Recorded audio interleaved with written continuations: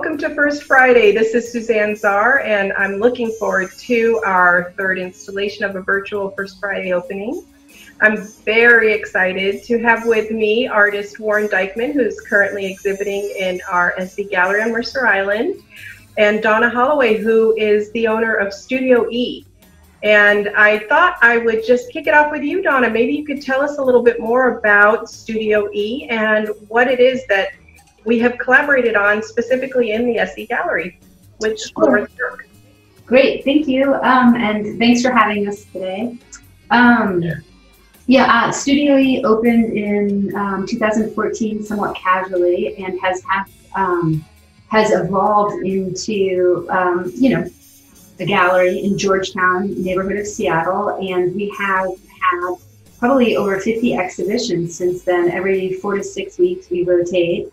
And Warren is one of the regularly exhibiting artists at Studio E.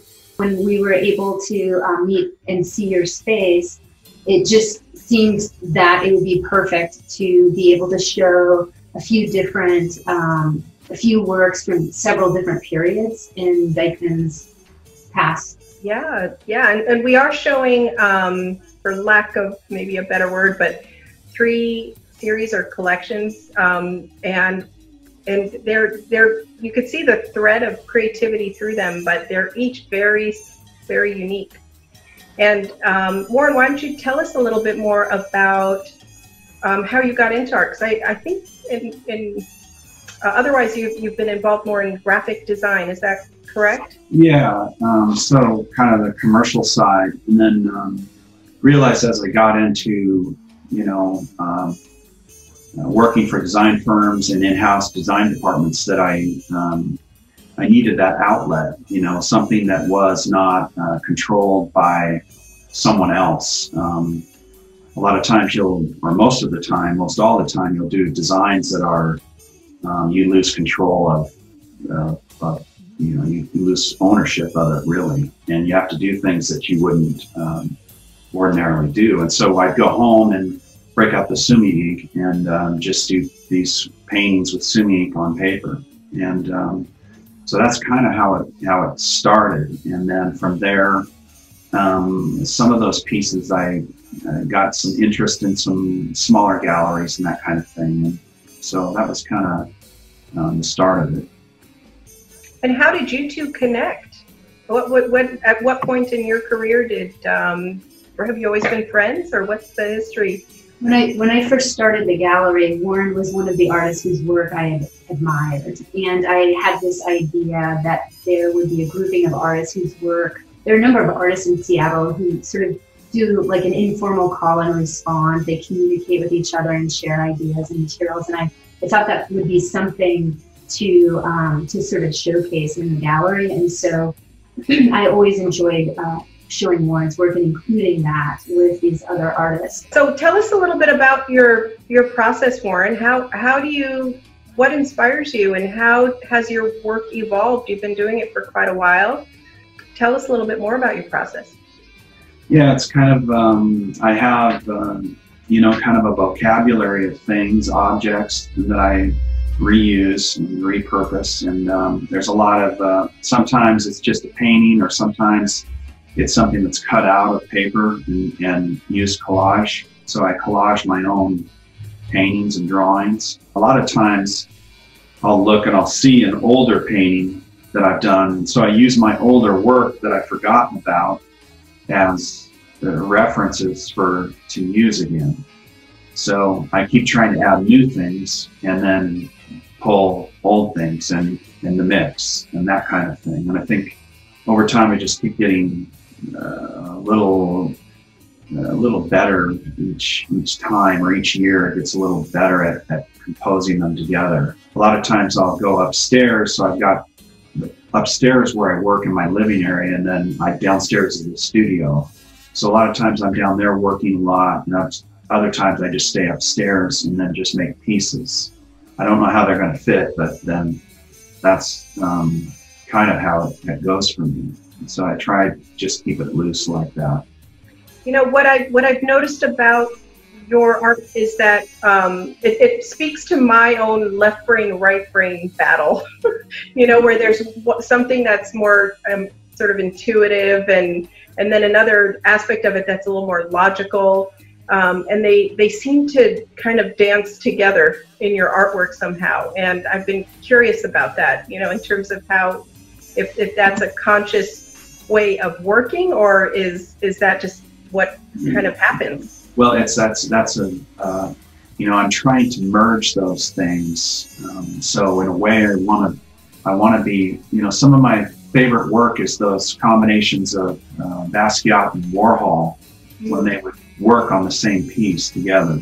I just thought that was so great, the way that merged together, how that worked. And so I want there are certain things to be loose and expressive, and then other things to be precision, like, for instance, like a typeface, where you'd have that high contrast contour of a letter form on a rail car, where it would be going by and you would see the corporate graphics of the rail car, and then someone had done graffiti over that with spray paint. And so that merging of those things has always been really interesting, you know, wanting to seem like two different people, you know, when I'm painting.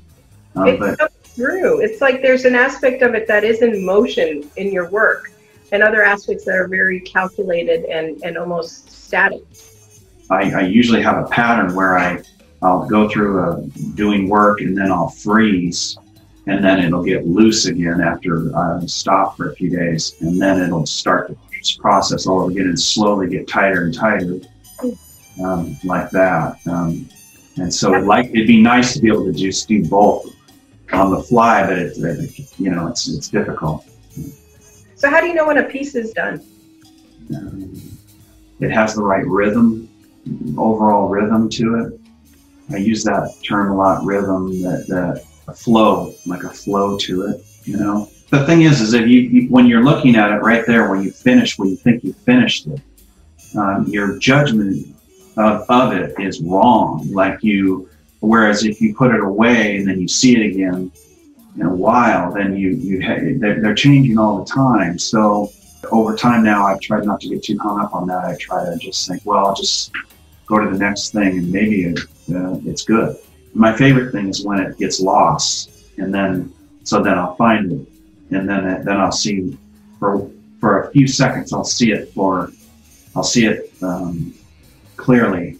And Dawna, what is, you know, your perspective as a curator, just watching the art that's flowing, you know, and the evolution of the work? I'm fortunate because we've had several solo shows together, and then also many group shows, and then of course I've been privileged to be in Warren's studio and gone through the stacks of drawings and work. So I guess I've been able to spend a lot of time with his work and feel pretty familiar with it, and can definitely you know, see the evolution and the changes and the things that enter, you know, sort of enter, and then the things that exit. And it's always fun. Actually, just the other day I was working on something, and there were a few elements in his work that I had assumed were new because I hadn't seen them before, but I saw them in quite old pieces. So I think he does do that, like goes through those older works and remembers or recalls and pulls those forms back into his vocabulary. So it's pretty fun to watch, and you know, I feel pretty familiar with his practice, and it's definitely an honor to be able to, you know, watch that. So a lot of your work has gotten a lot of attention in our gallery. You've got quite a following, I'd say. The one piece that's kind of focal and centered on the wall right now, it's got an earthiness to it that takes it kind of into another realm. The way it's framed is absolutely gorgeous, because the paper floats off of, it's almost shadow boxed in its frame.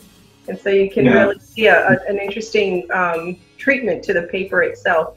Sometimes I'll take some paper and I'll mount it on a panel all flat, and it's fine. But with certain types of paper or certain pieces, I start liking that flow better than if it was tacked down like that. Yeah, I think some of my best work is left off of the, framed like that. Yeah. So pretty. And then the other two pieces that are on either side, one with the watermelon and one with the Charlie Brown dress and the ice cream cones, they played really well together, just all three of those pieces on the wall. I've been really enjoying living with them, just having them in the gallery. I'm curious over why the watermelon? I think the watermelon was done separately and then it was collaged on there. Oh, really?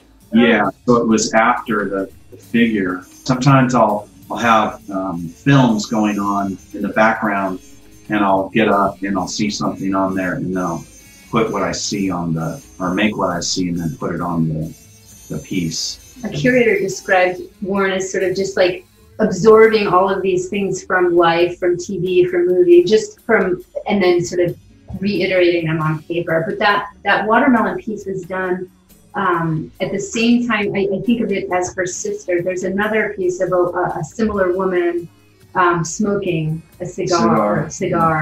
And I'm glad that you enjoy living with that piece, the Untitled Migration. There was something when I met you and when I saw your space and a little bit of the work that you do, specifically I thought of that palette for you. So I'm glad you're enjoying it. I mean, it's the artwork that is the soul of the space. I mean, we work as architects and interior designers in creating the textures and we look at the lighting and the movement through the space, but it's that layer of fine art that just completely changes what the environment and the vibe of the space is. I know our front art gallery it has a completely different vibe with your artwork in it, as it did with past exhibits, and I'm sure you feel that way with Studio E in the space. I mean, it makes all the difference. It really does, especially for those of us that I think most humans are extremely affected by their environment, but in particular people who are in the visual field. I mean, it makes a huge difference. I want to maybe shift the conversation a little bit and talk about our current affairs, if you don't mind. We've got a wonderful campaign happening locally, welovemi.org, where local small businesses and organizations are reaching out asking for support right now because these are unprecedented times. And I'm putting my business out there with an ask for through a GoFundMe page as a pass-through, as a vehicle to help support our local art scene and artists in particular. I just wanted to ask, how are you guys doing? And how's it been during these tough times? And what do we have to potentially look forward to once we're able to reopen? A lot of people have more time in their studios. They have more time to reflect, to slow down, to sort of reevaluate their practice. So in general, I would say I anticipate a lot of creativity and a lot of really wonderful art coming out of this time.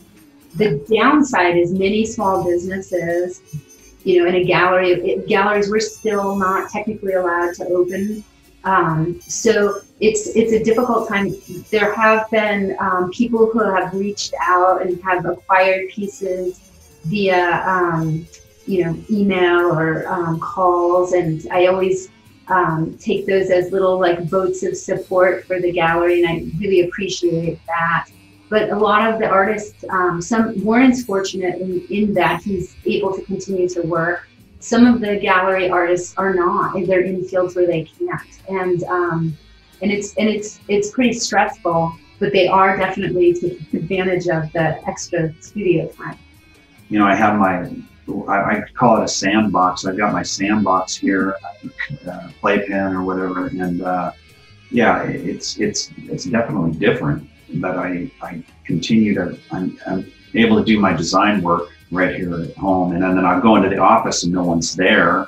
It's not as it's not as collaborative as it could be, but you just do the best you can.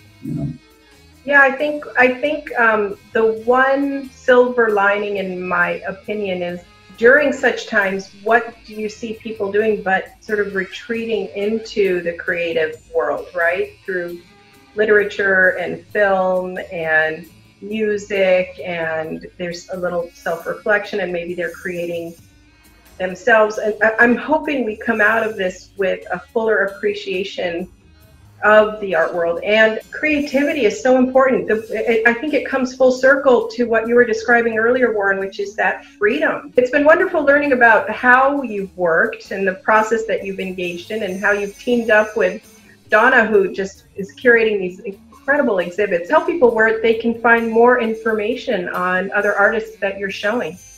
Sure, thank you so much. My website is studioegallery.net. And we have an Instagram, which is also Studio E Gallery. And we are open, we'll be open by appointment. We have been open by the appointment, and we have a show coming up in June that will be it'll be only by reservation, and you'll have the entire gallery to yourself.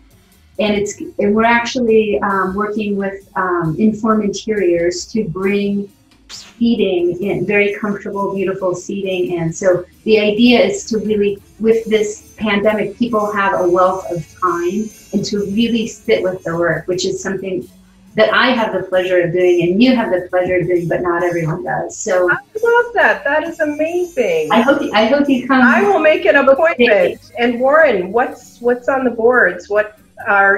Is there anything you want to kind of preview with us in terms of what's coming up or what you're working on? Well, actually, I always keep one next to me. So look at that. I'm working on this, and I've been working on a bunch of these smaller works on paper. And then I've got some big works going on downstairs, and I have a bunch of work that's not been shown. And so at some point later in the year, usually we have I'll have a solo in the November area every couple of years.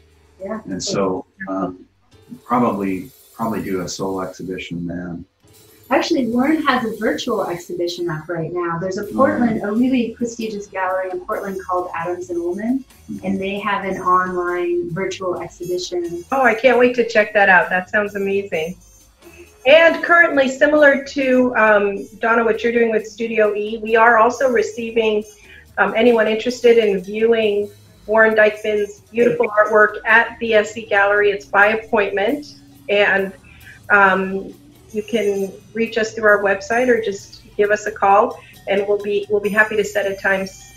We have hand sanitizer at the door, and you're welcome to sit in our beautiful furniture and sit with the artwork. I know I do on a weekly basis, so hopefully we'll get more people coming through. Great, thank you so much. Thank you so much for all your wonderful work, and